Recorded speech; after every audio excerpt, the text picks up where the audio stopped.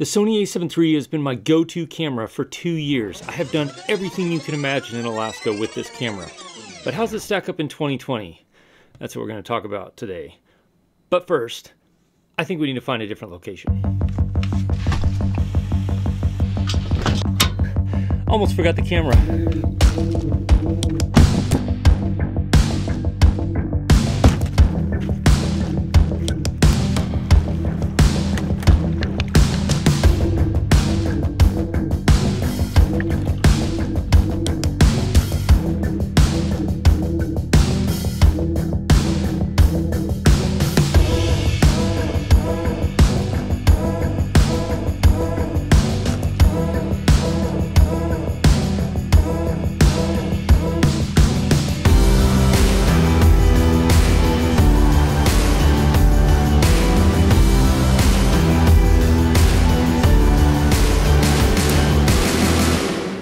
Hey, if you don't know me, my name's Jake, and I create content here on YouTube for solo creators on the go. People like me who are out on the go creating small commercial projects, stuff for YouTube. So I do reviews of equipment that makes that process easier and tips and tutorials on how to use that equipment. And this has been my main camera for 2 years. But is it still worth it in 2020 with all of the other new cameras that have been introduced? I think it is, and it's still going to be one of my main cameras, even though the A7S III is on the horizon. Before we talk about some of the specifics of the strengths of this camera and some of the weaknesses, let's talk about the specs real quick. It has a 24 megapixel full frame sensor. It shoots 4K and 8-bit up to 30 frames a second. It shoots 1080p up to 120 frames a second, which is fantastic. It works very well in low light. It works great in situations like this. It has a weather sealed body with dual SD card slots, which is fantastic. If you're worried about losing footage, you can record to both cards simultaneously. It has the flip up screen in the back so that you can look at different angles. It would have been nice to have a flip out screen like they're putting on some of the new cameras, but there are ways to work around that. Not only is this camera a great choice because of the feature set and what it's capable of producing, but it's also a great choice because of the price. You can buy this camera new for $2,000, sometimes $1,800, depending if you find it on sale, which is a phenomenal value for a full frame camera that does everything that this camera does. Let's talk about the photo quality. The photo quality from this camera is great. It's a 24 megapixel sensor, which is big enough to do a lot of stuff with, certainly big enough to do almost anything online, but also be able to print things out at a pretty large size. But also the files are fairly easy to work with because they're not gigantic files. And the thing that I like about the 24 megapixel sensor is it performs really well in bright days on stuff like this. It's big enough to do landscape shots, it's big enough to do wildlife shots, it has enough detail to do all of those things, but it also performs very well in low light. I've taken this out to do astrophotography. It's performed fantastically doing astrophotography. It's also performed really well doing light painting and things like that in places where it was pretty much totally devoid of light. Overall, for the last 2 years, shooting photos with this almost every day, I have been really pleased. I've never had a complaint about the photo quality coming from this camera. It's enough room you can crop in if you need to, but it also gives you plenty of space to work with and plenty of detail to work with when you're working with the photos in post. Another thing that I really like about this camera in the photo mode is that it has a built-in intervalometer. Now, it didn't have it when it first came out, but Sony added it later in a firmware update. And the fact that I can go out and shoot fantastic time lapses, super high quality because of the 24 megapixel sensor is something that I love. It's great to have kind of an all-in-one machine that you can shoot almost anything you need to shoot with and have the quality be very high quality. And that brings us to the video of this camera. One, I have loved shooting video with this camera because the 4K quality coming out of this camera is excellent. It has been a fantastic video camera for me, and I literally have shot video with this almost every single day since I owned it. This is the camera that was always with me every single day to go out in all kinds of different conditions to shoot video with and to shoot photos with, both commercially and for stuff on YouTube. It shoots 120 frames a second in HD. It's a little on the soft side, but it's still very usable and very good, even when I upscale it to 4K, which is pretty impressive. But you can also shoot 4K in 30 or 25, depending on where you are, or 24 frames a second. I generally shoot 24 frames a second just because, you know, I'm civilized. I do shoot 30 frames a second every once in a while if I want to slow it down in post to match a 24 frame per second timeline, just to give it a little bit different feeling. But not only that, the low light performance in video mode of this camera is really, really good. I've taken it deep into ice caves where there's no natural light at all and just illuminated things with a single lume cube. I've taken it out on astrophotography shoots, as I said before, but I've used this to film myself while I was out shooting too. Again, using just a single lume cube. The noise on this camera is much lower than I thought it was going to be, and the performance in low light has been phenomenal.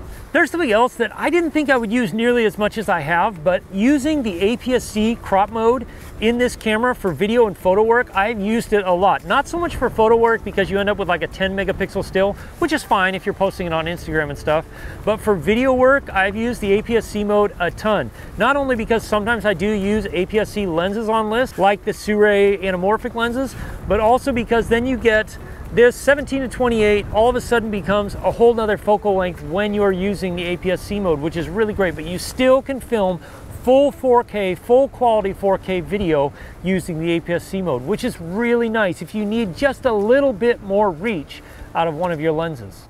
Another thing that's great about the A7 III, although it's not the best, is it does have in-body image stabilization. So it helps you out when you're trying to shoot in lower light with photos quite a bit. And it helps you out to a certain extent with video. This is an example of handheld with a Sony A7 III using just the camera and the IBIS in the camera, the in-body image stabilization. As you can see, it's not the best, but on wider angle lenses, it does help. It definitely helps. It's definitely not like comparable to what else is out there in other cameras on the market. But in a pinch, if you can hold it sort of steady, it does work. Or put it on a gimbal and use it as a gimbal camera, which the A7 III works great as a gimbal camera because it's fairly small, lightweight, and there's some really good lightweight lenses available from Tamron and others that work fantastic as a gimbal camera setup. And we can't talk about video without talking about audio, because audio is at least half of video. The audio preamps in the Sony were very good, very usable, very low noise floor. And when you pair them with something like this, which has pretty much been my shooting rig, the DDD3 Pro that has a preamp built in, going into the Sony, you get really good, clean audio. I also pair this sometimes with the Rode Wireless Go, which is what I'm using right now. And I've always had very good, very clean audio, which is super important when you're working with video. You want to be able to get good audio. The one weak point of this camera, I would say, is the audio mic jack, which I did have break on me a couple weeks ago after 2 full years of using it every single day. And so I had to send it off to get fixed. But honestly, I'm not that easy on my equipment. Alaska is definitely not that easy on my equipment. And so if that's the only thing that's broken so far at everything I've done with this camera, that's pretty impressive. And that brings us to durability. Like I said, I've used this camera every single day for 2 years. It's been in my camera bag, it's been out of my camera bag. I've had it in rain, I've had it out in locations like this. I've had it out in locations like this at 22 below zero. I've had it out in places at 5 or 10 below zero. And it has performed flawlessly for me every single time I've pulled it out. It's been an incredible workhorse, and it's been a camera that I have just learned to trust and pull out of my bag, take with me every time. Something else that's great about this camera is the battery life. I can go on an all-day shoot and take 2 batteries with me and not worry at all about running out of battery life, because the battery in this camera lasts a long time. I can probably take about 1,000 photos. I have done almost 6 hours of interviews on 2 batteries, and it has worked perfectly. Another thing that I've really enjoyed about this camera is the ability to customize all of the custom buttons. I almost don't even go into the Sony menu anymore, except for when I need to format an SD card, just because I've got the custom buttons pretty much programmed to do everything I need. And the fact that there's 2 memory slots, so I have one set to 4K 24, I have one set to 1080p at 120 frames a second, and then the regular video mode I have set at 4K 30 so that I can shoot that if I need to. And then anytime I'm shooting photos, it's simply easy just to switch to the manual mode, and I can shoot photos and easily switch right back to video mode in a matter of seconds. And while we're talking about video features, even photo features, the autofocus system on the A7 III is fantastic. It has face tracking, it has eye detection, in photo mode, so when you're shooting photos, portraits, which I've done a lot of portraits, corporate headshots and other types of portraits, it always locks onto the eye really quickly, really well, and takes fantastic portraits. Face tracking in video mode is excellent, especially if you're filming yourself and you want to know that you're getting your face in focus. It works very well, and even down into fairly low light with this camera, it will detect my face and lock onto my face and focus on it. One of the downsides is that if you plug an HDMI cable into this, like if you're streaming or using an external monitor, as face tracking stops working. However, even without face tracking working, the camera does do a good job of focusing on the correct item. It's just not quite as good or as reliable as when you have face tracking on. The auto ISO feature on this camera, in other words, I do everything manually, set the aperture, I set the shutter speed, and then I leave the ISO performance on auto most of the time, because the camera does a really good job of picking the correct ISO for the moment and exposing the scene properly. The only times where it's had a hard time is in a situation like this, where there's an extremely strong backlight, extremely bright surroundings or something like that, and I'm wanting to expose more for my face. That's the times when generally I have to set the ISO myself. So on the downsides, the mic jack is the weakest part of this. You do need to be careful, like when I put it in and take it out of my bag, I always have the mic unplugged and the cover on, just because I don't want to break it again. Another thing that I don't like, but they've fixed in later iterations, and I assume they'll fix on the A7IV whenever that comes out, is these little flippy things. They just kind of get in the way and they're a little bit annoying, but mine are still all on there. Another downside that is not a huge deal, but it is a little bit of a bummer, is that they didn't use a super high resolution screen. So the screen back here is kind of low resolution. It's a little hard to tell sometimes if you've got things in perfect focus, if you're shooting in manual focus, and it's just not quite as high resolution as I would like to see, but it is usable and it does work. And the same thing kind of goes with the EVF. The EVF is better than the screen is, but it's still not super high resolution like something on the A7R series. One more downside is if you're coming from Canon or Nikon, some of those companies, their menu systems are really well done, really well laid out. The menu system in this is not as well done and not as well laid out.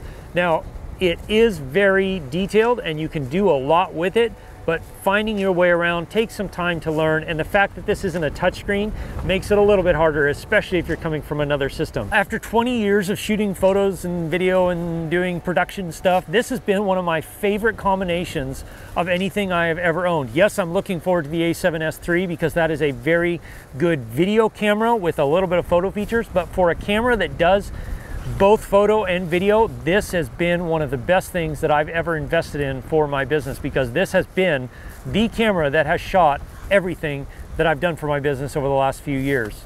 If you want to learn more about lenses or microphones that work really well with the A7 III, I put together a playlist right here. I'll see you in one of those videos. If you've got questions, ask me in the comments below. I'll do my best to answer them.